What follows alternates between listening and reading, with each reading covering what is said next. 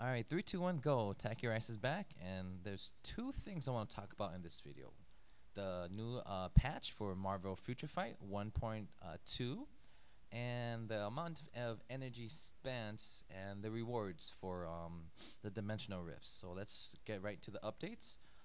So it's looking really good so far. Right now the server's under maintenance. It's June 9th, so I'll hopefully get a video of the actual update stuff.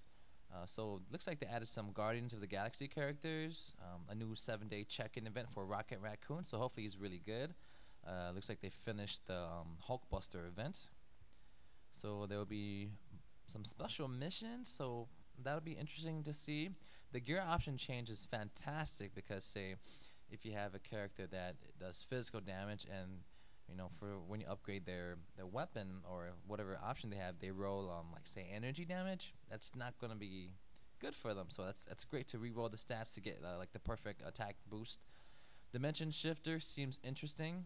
An ally or enemy breaks into your mission. Clearing the mission will get you biometrics.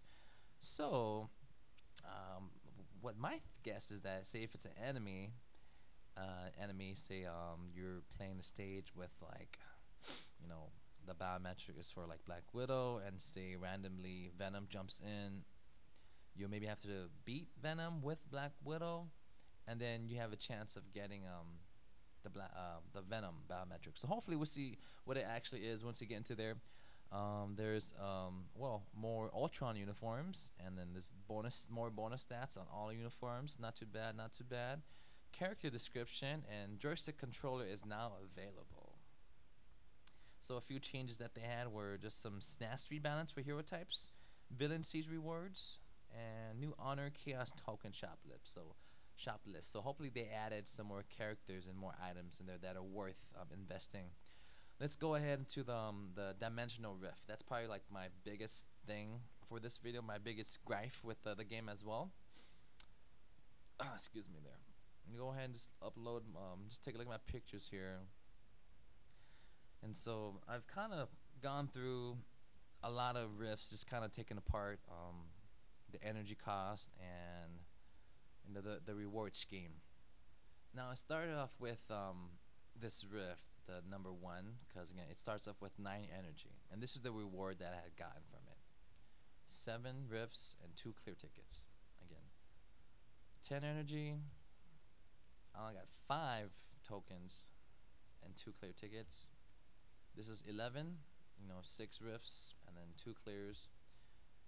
Energy 12. As you can see, my again I have 82 energy there. Started from 9. This is the reward for the previous one. 13. Played it. This is the rewards. 14. This is the rewards. 15. Again rewards. 16 rewards. 17 rewards, and I only got 1 biometric.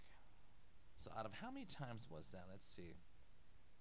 Out of 1, 2, 3, 4, 5, 6, 7, 8, 9. Out of 9 attempts, I only got 1 biometric for the destroyer. If we were to calculate that, 9 plus 10 all the way to 17, that is 117 energy used. So again, I had to spend not gold, but I had to spend the points, the hero points, to get that 25 energy, because again I had only got 1 biometric out of the 9 attempts, and so that's really low, really bad, because that's a lot of energy to use. I mean, I would assume the more energy you use, the higher the chance to get a biometric, and the rewards should be greater and better. I mean, this is again the rewards for 17. I cleared it in just about a minute, and my gold was only 768. Who else agrees with me on this? The Dimensional Rifts are great to get newer, other higher characters, but the rewards are so low, and the only reason I play the Dimensional Rifts are to get those capsules here. You need those to upgrade gear. Thanks again for just checking this out. Little rant there. Let's hopefully see the upgrades are great.